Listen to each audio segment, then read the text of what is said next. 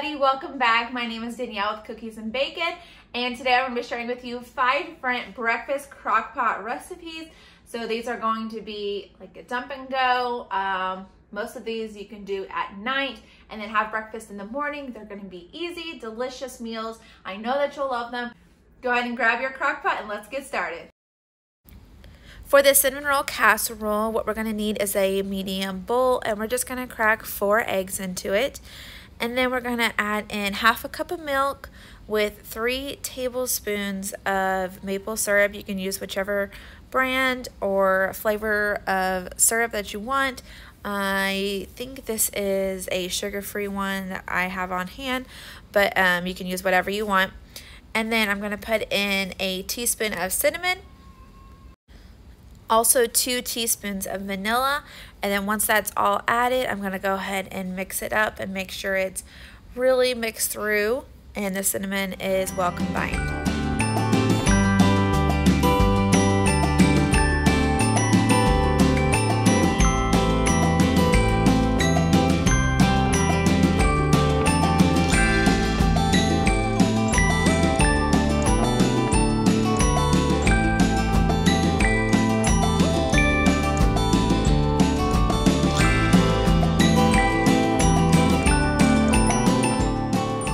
Okay, I'm just going to set that aside, and now I'm going to work on my cinnamon rolls. So I'm going to open up 2 cans of cinnamon rolls, and I'm just going to dice them up as fine as you want. You can dice them up in quarters, however you want to do it.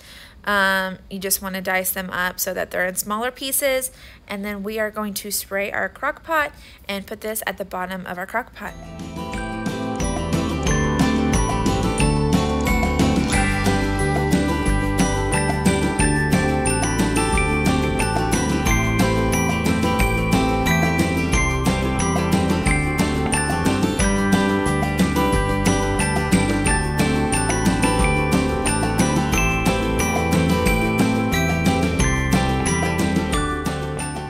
Okay, and now that all of my cinnamon rolls are at the bottom of my crock pot, I am going to save those little plastic bags that have my frosting in them because I will use those later.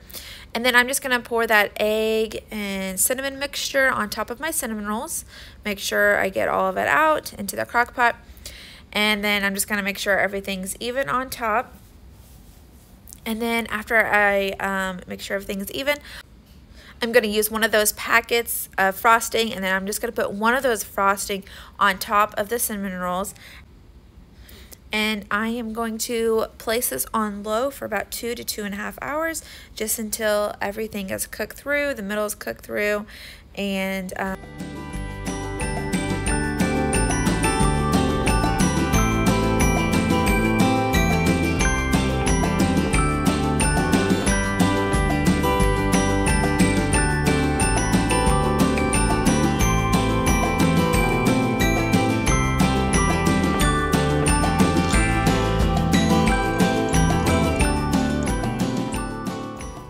okay, so it's been on low for about 2.5 hours, and this is what it looked like when it was all done.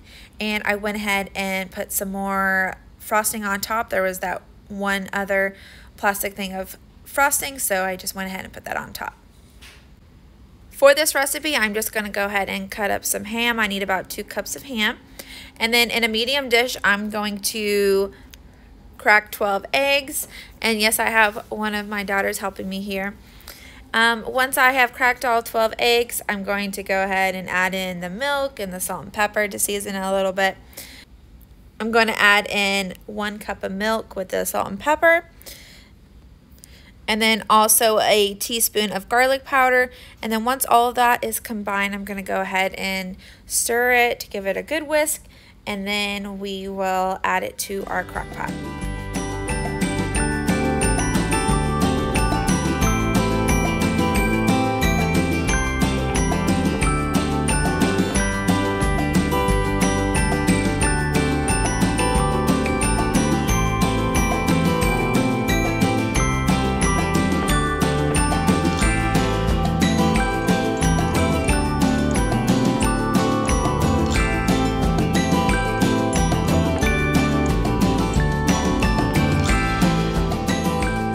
now that the egg mixture is done, I'm going to go ahead and dice up this onion just like that.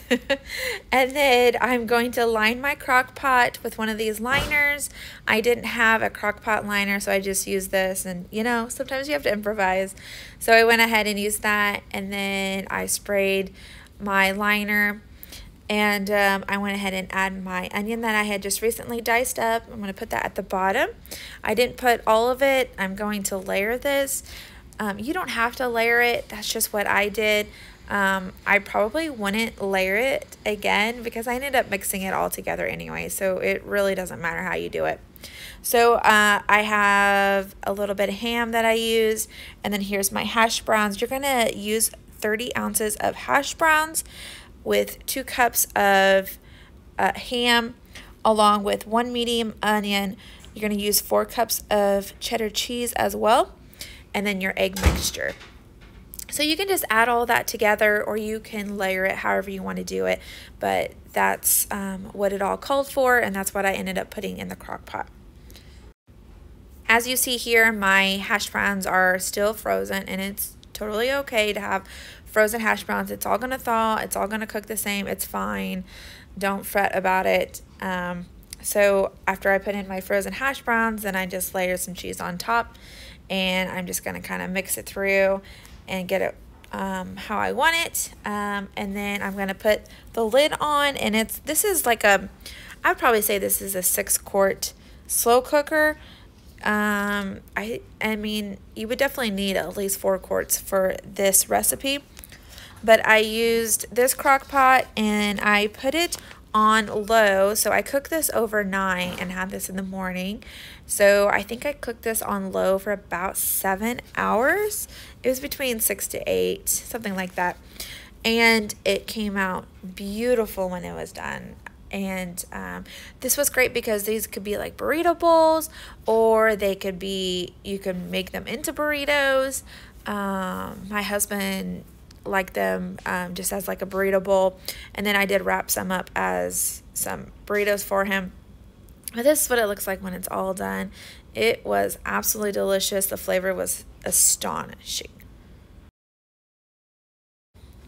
Now we're going to be making some oatmeal. I personally love oatmeal. My kids do not like oatmeal though. They cringe when I tell them that we're having oatmeal for breakfast. But I love it. I think it's healthy. It's good for them. So I went ahead and used this small crock pot this time. I add in 3 cups of milk. And as you saw earlier, I diced up some apples. And I have 1.5 cups of old-fashioned oats, and then I'm gonna put some cinnamon, some salt, some brown sugar in it, and some vanilla just to kind of give it some flavor. So I just put in just a little bit of salt, and then I'm gonna put in a teaspoon of ground cinnamon and a teaspoon of vanilla just to give it some extra flavor, and then 2 tablespoons of brown sugar. You can definitely add in more or less, however you want to do it. If you like it really sweet, you can add in some more brown sugar. And then I went ahead and add in my apples. I did cut up 2 apples, and I'm just going to stir that together. And this is going to cook on low for about 5 to 6 hours, just until everything is well cooked through. And for me, I definitely had to add some milk. I just like my oatmeal a little bit more on the creamy side. You can add more whatever type of milk you want to use, almond milk. You can even do water. It's totally fine. I just like my oatmeal a certain way. I do like it a little more on the creamy side. But this is what it looked like when it was all done cooking. It was very, very good. Much better than you can get in any packet or instant oatmeal. No, this is amazing. I did, and as you can see here, I added some more milk, so it's a little bit more creamy there.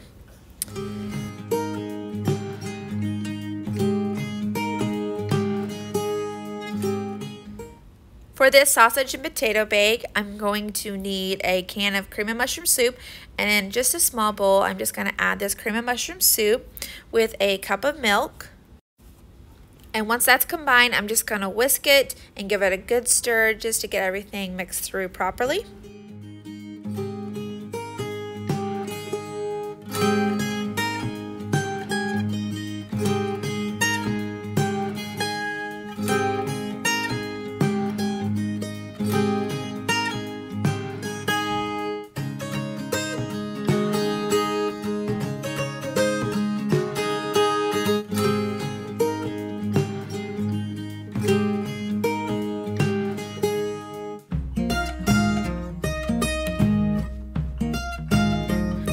and used a small onion. If you have a bigger onion, I would definitely suggest only using half of it.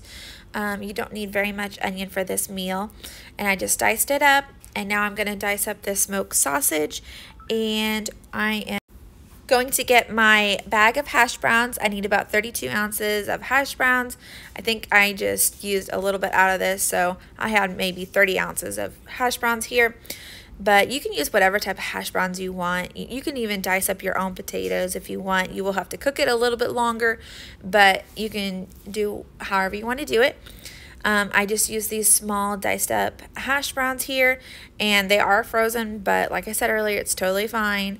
Everything's going to cook through just fine. And then I went ahead and added in my onion, and then I'm going to put my sausage in after that. And then I'm going to put in about 1.5 cups of grated cheese on top of that.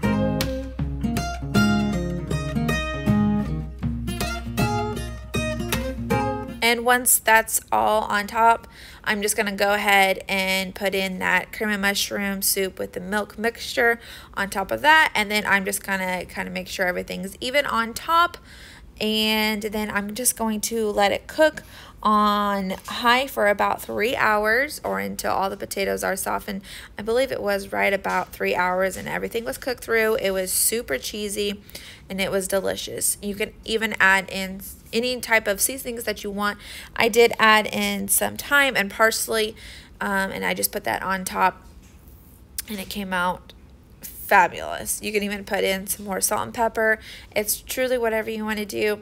And this recipe will be phenomenal. You could even, this doesn't just have to be a breakfast one. You can have this like as a side. You can even have this with some eggs. This is pretty universal that you could do with this meal. And here's what it looks like when it's done. It was super cheesy. It was just delicious. Okay, this was my family's favorite meal that I made for all these recipes in this video. This was a biscuits and gravy crockpot breakfast casserole. And I just went ahead and ground up 1 pound of sausage and then drained the grease. And then in a medium bowl, I'm going to crack 8 eggs. And after those are all cracked, I'm going to go ahead and add in some seasoning. So I add in some salt, pepper, and of course paprika. That is my favorite seasoning to use with eggs. It just adds so much flavor to it. And then once those are all combined, I'm just going to go ahead and give it a good whisk. And then I'm going to add in my cheese and sausage. So I'm going to add in about 1.5 cups of cheese. You can definitely use more or less, however much you want to use. You can never add too much cheese to a dish, I'm telling you. And then I'm going to go ahead and put that in my crock pot after I have put in the biscuits.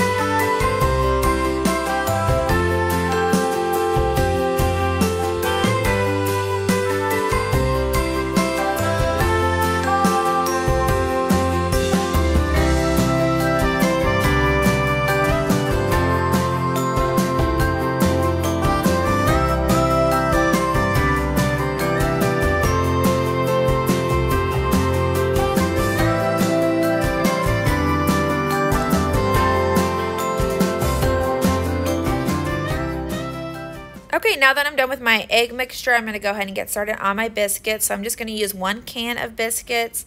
I would highly suggest letting somebody else open your can of biscuits so that you don't have a mild heart attack. So here I am just cutting up my biscuits. You can cut them up however small that you want. I did like them a little bit more smaller, so I cut them up in 8s here. And then I'm just going to lightly grease my crock pot just so nothing sticks to it. With dishes like this, with eggs, you really want to make sure you grease it really well because the eggs will stick to the crock pot. And since I greased it really well, they did not stick at all. So I went ahead and greased it, and now I'm just adding in my egg mixture and just kind of making sure everything is nice and even on top. And then I'm going to go ahead and add in my biscuits. I definitely suggest adding in the biscuits last just because you don't want the biscuits to stick to the crock pot and then it's a terrible mess and you don't want to do dishes. You don't want to be scrubbing for hours upon hours. So trust me, just do it this way. And I just make sure everything's even on top.